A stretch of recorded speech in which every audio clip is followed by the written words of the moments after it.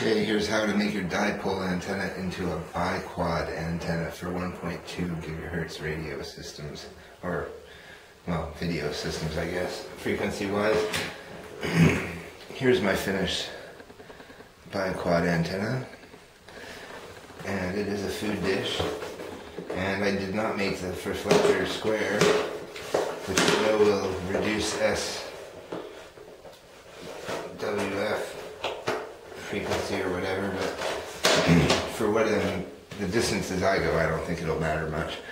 But there you go, that's a solid copper plate on the back too, so it's not the lightest of things. But now, I didn't have the coax to attach to an F socket on the receiver, which the 1.2 that I have has, and that is a larger SMA style type connector, and that's it right there.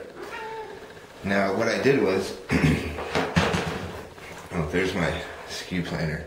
I used a sushi bowl for my skew planer to store it in the backpack, and it doesn't interfere that much. So those are my two antennas for flying now with the diversity.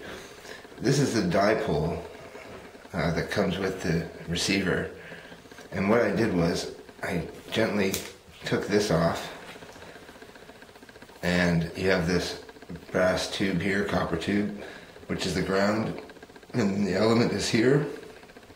And this element's a little bit too long, so if you snip this down a millimeter or two, you might actually get better reception on your radio system or your video transmission system, because they're not too accurate at the factory, but very close to 61 millimeters for 1280 approximately there. And this is copper based, so it is a quarter wavelength as well, I would assume, or pretty close to it. Now what I did was, I took this element, I ran it into this box, into the copper plate here, and soldered this copper barrel here to the copper plate. I raised it up 1/8 of a wavelength, so it's not quite a quarter wavelength in height off of the reflector, but that for 1 kilometer or 2 kilometers should not be a problem. And the signal quality I already tested is excellent all the way to the top of the hill, so it's better than what I have existing. So a step up is a step up.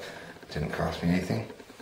And now that's soldered to this center core, the ground. Then here I attach the bipole antenna's crook, this bend right here, to the base. I snipped off the element here, and I attached the other 2 points of the lobes, these 2, to the center conductor element. So now I have this signal going from the center conductor element into the ground, and then reflector as well to enhance the picture. So we'll test it out even more tomorrow, hopefully after work. But I tore a hamstring, and I'll tell you, tearing a hamstring can really send you for a loop. It's very painful. And that is my antenna update. HB7 production is underway. The carbon fiber bodies have been cut, waiting for delivery on that. Have some DJI arms coming for the first quadcopter that I'll put up for sale. And also I have the Lexan parts that we need for the carbon fiber arms being developed, and we'll have that cut probably next week.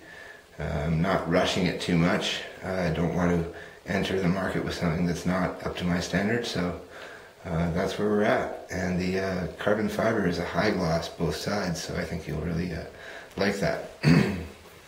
See you later.